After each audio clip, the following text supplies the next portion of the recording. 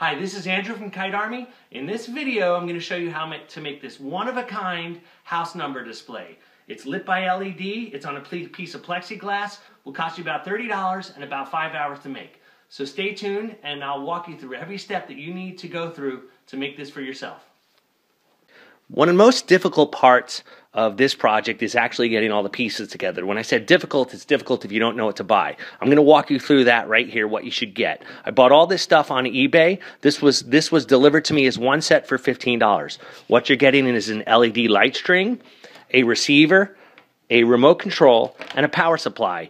You can look for kits that have all this, and that's probably the easiest way to buy it. But this is kind of what you're looking for. Let me show you how this gets put together. This plugs into here, the power supply goes on the other side, and this little guy right here is an infrared receiver. So that's that. As I said, pick this up for about $15.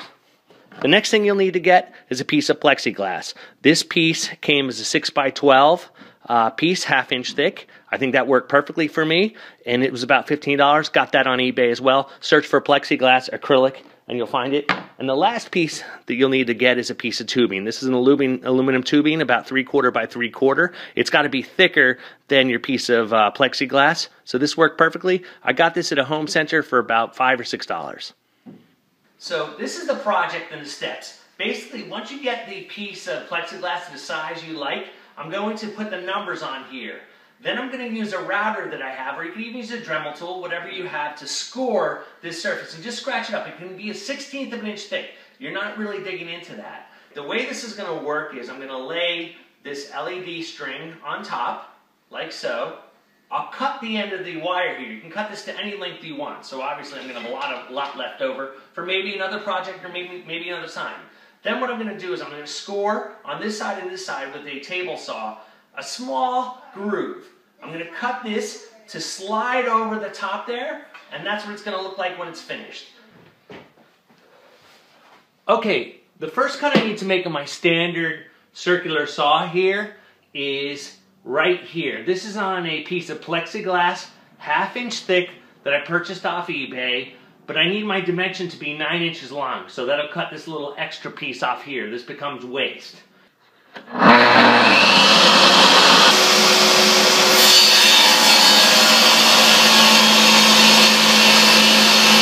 All in all, that cut came out well. You can see here it's a little scraped up from the cut, and that's because the blade heated up the material and melted it. But you can fix this. You can sand it down.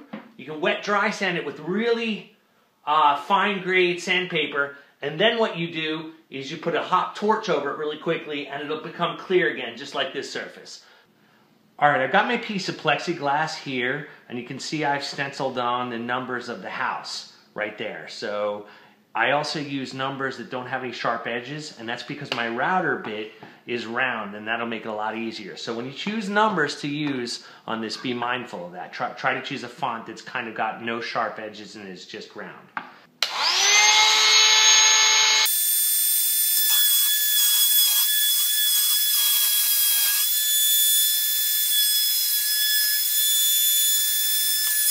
Alright, you can see I just finished with my plaque. I was able to use a router to route out my numbers. They came out really great.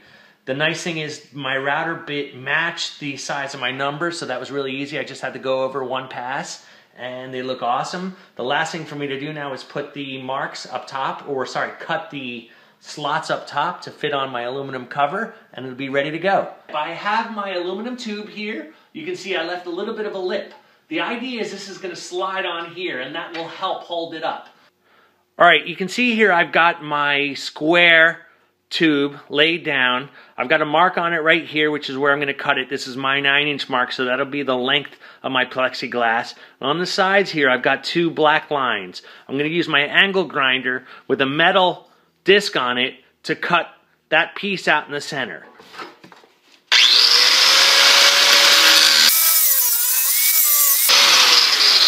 Alright, so this is the last step. So what we need to do is we need to put 2 cuts into this piece of plexiglass, one on each side.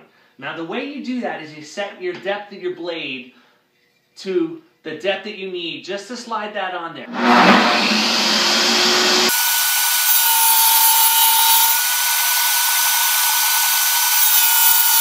Alright, Well, look how cool this is. You can see here I have my LED rope lit up. I'm going to have to cut a lot of that rope off because I only need a few inches of it, about 9 inches to cover the top here. I've sanded the edges really lightly. Be careful not to scuff the surface, but look how awesome that looks. So what I'm going to do is I'm going to cut this wire now, and I'm going to insert it into my top piece, which is already fit. Let me unplug this to do this. Now what you'll see is on this rope, there are spots along the rope that say cut, so you can cut there. I know that I need to cut right at this spot. So this is what I'm going to do. Let me unplug that for now. The other nice thing about this tape is it's got adhesive on the back here, so just take it off like so. Put it into and try to center it. And now it's stuck to that. This little end I'm going to bend over like this. I'm going to go this way. Actually fits better. You can see it just slides right into those grooves that I cut. No problem. And there's my plate. Now let me plug it in.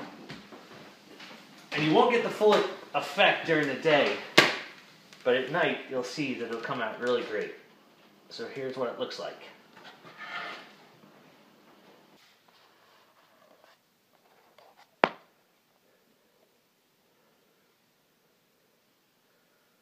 Well guys, it was a total journey, but here it is.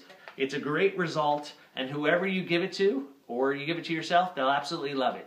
That's it for now. My name's Andrew from Kite Army. Please subscribe to my channel and like this video, and go make yourself one of these.